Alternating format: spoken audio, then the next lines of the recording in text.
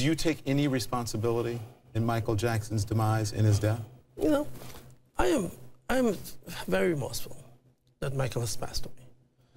Michael was a friend, and he touched me in so many ways that I felt like a father figure to Michael.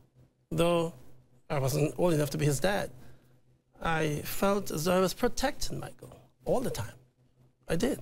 But people say they don't think that you have shown any remorse. Would you like to apologize to anyone, or what would you like to say? Because as a physician, as Michael's physician, you were responsible for him while you're administering drugs. You're responsible for the drugs that were brought into his home. You were his personal physician. I think you asked a good question. First of all, I met Michael Jackson with a stash of propofol. And the investigation will also show that there are doctors who could have testified that he came to them with sports medicine bag filled with propofol, vials. The history of the civil trial shows that he has been using propofol for decades, long before I came on the scene. I met Michael Jackson in 2006. But you didn't have to stay. You didn't have to take the job.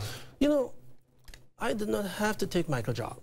And Michael convinced me that, you know, I was working so hard, saving lives as an acute interventionalist in cardiology, saving lives daily, and working long hours. He wanted me to take some time off and travel, read some books with him, and just meet a bunch of high-powered kings and queens around the world.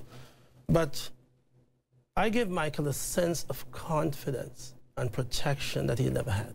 And he was not about to lose. Are you saying you did it wasn't for the money that you were making? Oh, gosh. It was out of the goodness of your heart? Not at all. Not everybody's going to believe that. Well, first of all, I have taken care of Michael Jackson for years out of the goodness of my heart by giving all of my services for him and his children, basically free. Were you ever paid?